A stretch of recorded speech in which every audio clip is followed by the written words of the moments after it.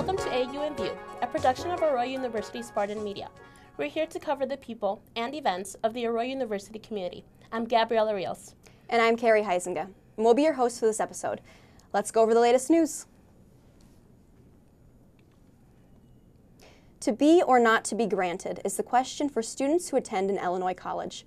This past February 16th, Illinois students, including our peers at Aurora University, gathered in downtown Chicago in the hopes to boost the chance of Governor Bruce Rauner to sign the Senate Bill 2043. This bill would allow students who attend schools of higher learning to receive the MAP grant as part of funding for financial aid. Senior and social work student Elizabeth Zamudio, who attended the rally, says it would help a lot of college students continue their education and help schools stay open if you sign the bill. Unfortunately, Rauner vetoed the bill on February 19th. Rauner is relying on passing the Unbalanced Budget Response Act for educational funding. Comedian Preacher Moss came to AU on Thursday, February 25th at 9 p.m. in the University Banquet Hall for his End of Racism comedy tour. In this show, he discussed his experience as a black man, explaining how those experiences relate to modern racial tensions and other problems. Some of Moss's other works include writing for fellow comedians like George Lopez, Daryl Hammond, and Damon Wayans. He has also worked on a tour called Allah Made Me Funny with other Muslim comedians like Azhar Usman and Azim Muhammad.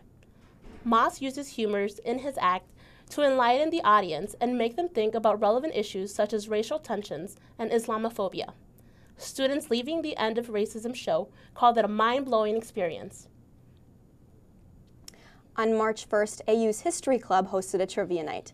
Both students and faculty were welcome to participate in the event, which took place in the Spartan Spot. Students were charged $1 and faculty was charged $3.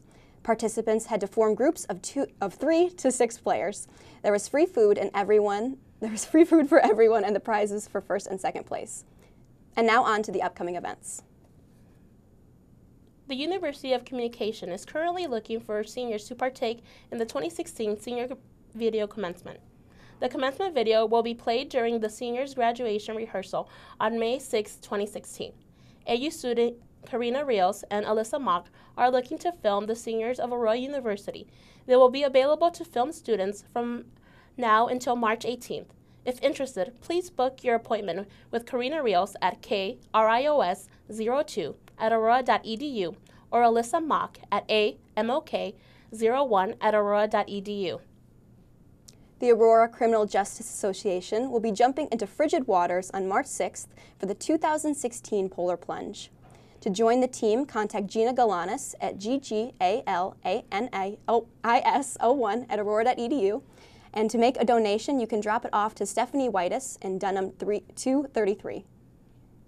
All residence halls are closing for spring break on Friday, March 4th at 5 p.m. Make sure to bring home all personals needed for spring break. Residence halls will reopen after spring break on Sunday, March 13th at 10 a.m.